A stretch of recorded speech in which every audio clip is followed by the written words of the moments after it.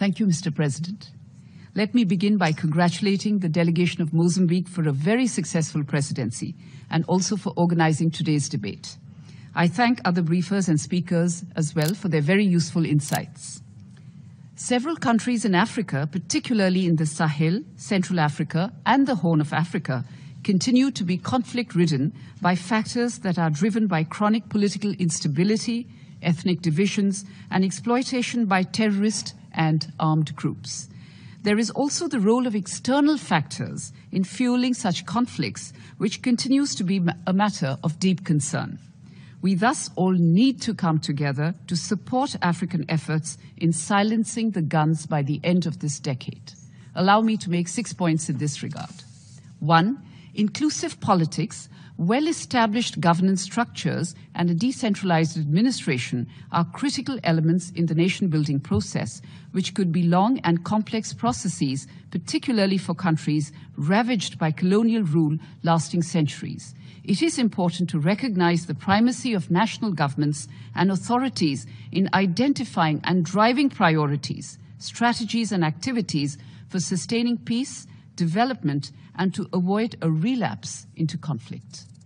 2, we need to acknowledge and accept African leadership and African-driven solutions to Africa's problems. This, I understand, was stated in as many words by the Honorable President of Mozambique yesterday at the United Nations. Trying an external one-size-fits-all solution is a surefire recipe for failure. Deeper understanding of conflicts in Africa that best responds to their local wisdom, as well as developing a sense of ownership, is a critical factor in resolving such conflicts and achieving lasting peace. 3, the Council needs to fully leverage the comparative advantage of Africa's regional and sub-regional organizations to resolve prolonged conflicts. Collaboration between the United Nations and the African Union and sub-regional organizations such as the ECOWAS, the ECAS, the SDAC, and the IGAD have always yielded positive results. 4, terrorism. Terrorism needs to be contained, given that this is the biggest security threat in Africa.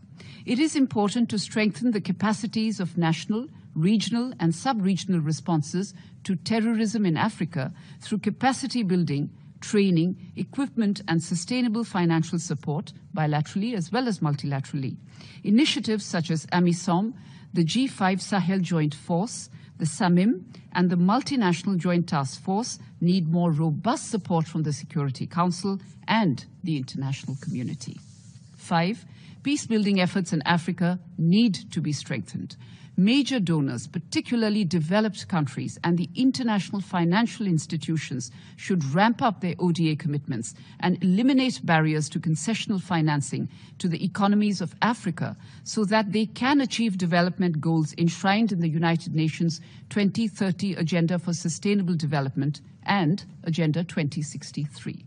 6, for this Council's credibility, it is important that Africa is given permanent representation in its decision-making.